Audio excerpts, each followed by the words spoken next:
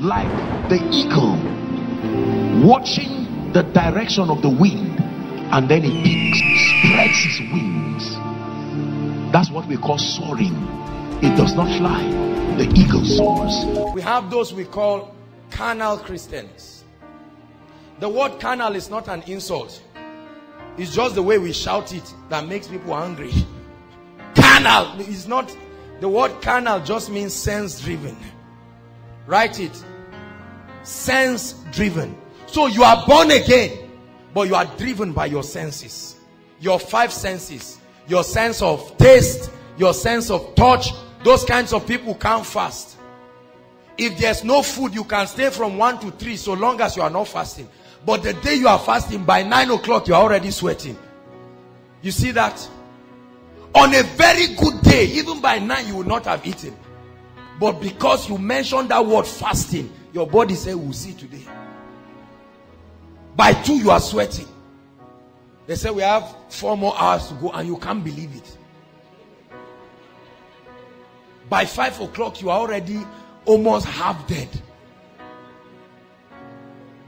As soon as they say the grace of our Lord Jesus Christ, you can't even wait. That's why sometimes the church will even prepare something and say, please, please, just wage it before you go to the restaurant. You know carnal Christians by their words, by their actions. The Bible says, when I was a child, void of knowledge, void of growth. Hallelujah. He said, I spoke like a child. I understood like a child. I thought like a child. Look up, please. So they are born again. They are born again. In fact, they are even filled with the Holy Spirit. But you hear them tell you, see, the next time that sister troubles me, I swear, I'm saying it now, let God be my witness. You are even asking God to be your witness. Because you do not yet know the Lord. You've just heard about him. You've not had an encounter that has put a spirit of reverence in you. Are you following me now? When the going gets tough, you can do malpractice. You understand? When it gets tough, if one allergy send you text, you say, well, me, I won't go out with him, but God knows I will collect whatever. I won't tell him no, I won't tell him yes. At least God will not. You see, that's the, listen, many believers in the body of Christ are in this realm. Are you listening to me? We can talk. You see, the language of church, there are people who are not born again. Nollywood, they have acted pastor in Nigerian films. They know the language. They even pray in tongues in the Nigerian film. But it doesn't mean they are it. Praise the Lord. Many of us are not born again indeed. You are carnal, ruled by your senses. When you check your bank balance and you see 2,000 naira, your body starts shaking. Hey, I need money. Oh God, fire brigade prayer that has no head and no tail, that is out of fear, not faith. Oh God, you have to do this. You promise me. I take your word before you. You send almost 5 pastors a text. You send to one, he say it is done. He say no way, it's not done until it happens. You are a carnal. There are people like that. Once someone is down, everybody they can call, everything that can happen, they can run from room to room, telling people things you shouldn't tell them, because you are governed by your senses. Hallelujah. You just went to bath and you saw a lump in your breast. Everybody just say, what is wrong? You are not normal. I say, nothing. Say, what is wrong? You say, me, with all my coming to Koinonia. Now you are saying, God, I'm doing this, blah, blah, blah, blah, blah. The next thing you are talking, you see. There are many believers. Many of our families are in that realm. We are refusing to grow. This is what happens to many of our fathers. Look at this. Have you noticed that many of our fathers were better Christians when they were young? Correct?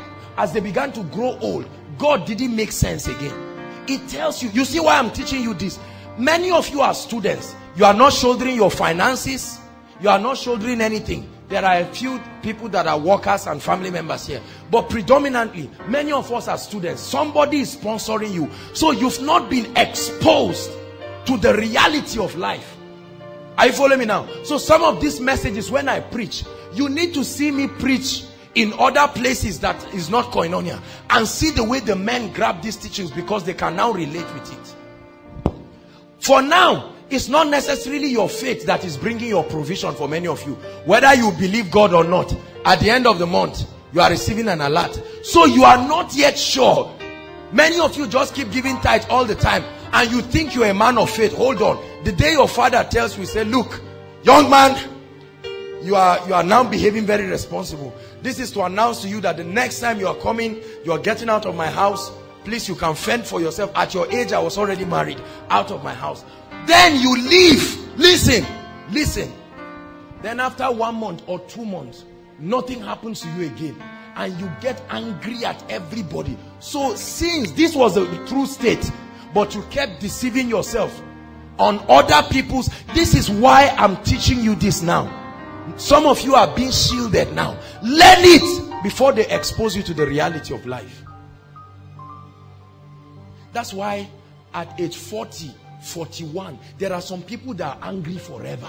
Even if they are laughing, they are mad at God. That's why when they get any political office, or as a man of God, if they see any money or offering or whatever, they won't let it rest. Because at this point now, are you listening to me? Fear has come into them. This is why many of our parents run back to the village. Some of them are choir masters in their churches, and they sing songs. My faith is, my hope is built on nothing else. And you see them do it with zeal. Immediately they finish. Monday, they're on their way to the airport. Where are you going?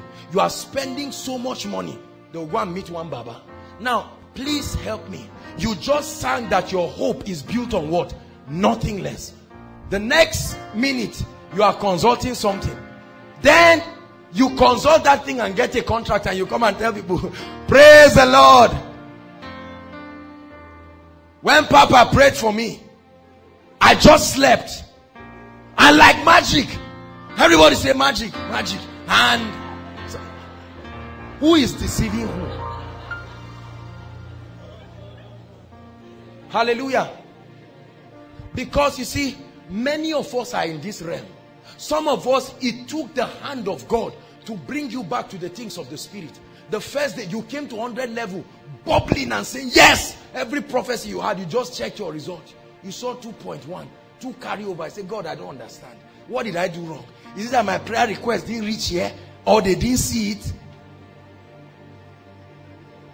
Something begins to happen to you. When you hear somebody comes to testify, praise the Lord, I got 4.6, you say, look, what is going on in this place? Is it that there are some people, you see, and then you hear people say, some of us, we are not the people of God. And many believers laugh over this, but we will not rise. Do you know that 90% of people that remain in this realm may lose their salvation eventually? Because Satan knows how to orchestrate events that will make the word of God look useless in your life. Are you listening to me? Many of us are just governed by result. You came to be prayed for. They laid hands on you. You went back. The sickness didn't leave. The next thing you just say, forget. This thing they are doing, me I've confirmed, is fake. Let me tell you something. I've prayed for many people. Some of them died a few days after I prayed for them. If you say I'm not a man of God because I prayed for somebody and he died, you must be a foolish person. Doctors kill people every day. What do we call them? Say it. What do we call them?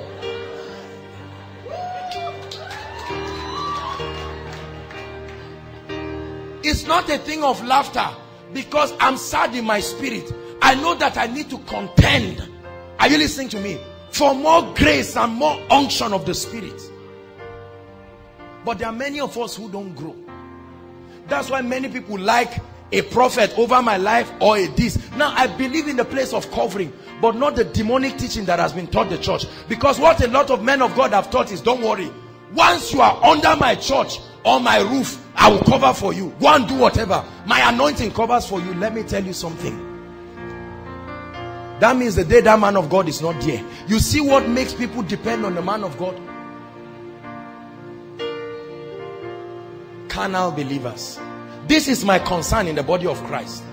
There are some of you who are seated. There is no passion in you. When we see, listen, when we talk about prayer, when we say everybody stand to pray, honestly, you are not even relating with the message. You don't know whether you should pray or not. You don't care. I see it in some of us. Because you don't have a revelation of what it will do in your life.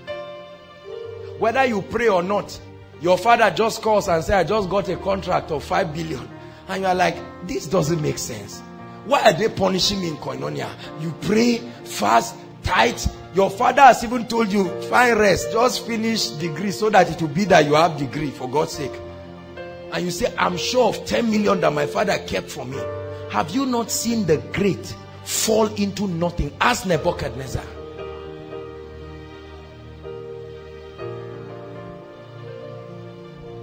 Many of us really do not have faith in God. We have faith in people.